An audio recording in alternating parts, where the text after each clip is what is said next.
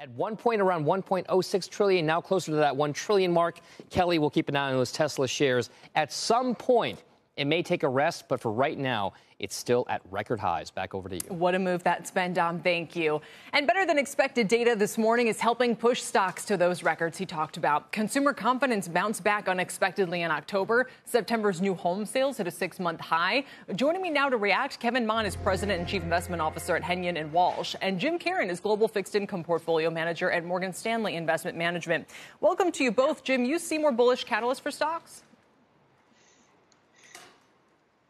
I'm sorry. Yes, I do.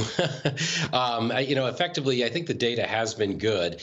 And in what we're seeing right now is a pretty steady chain of better than expected data. So the surprise indices are actually starting to rise much more aggressively, at least in the fourth quarter. The third quarter, I think, was a little bit of a reset. But now what we're starting to see is the data really start to come into its own. I think that now, once we get past the third quarter slump, I think the fourth quarter and even looking into the first quarter as supply chain issues hopefully get better, this should be a positive going forward. And I realize I'm going out of order here, so my apologies. Kevin, what about you? When you look at bullish catalysts ahead, what's still out there if we're now to the point of rattling off all the good news?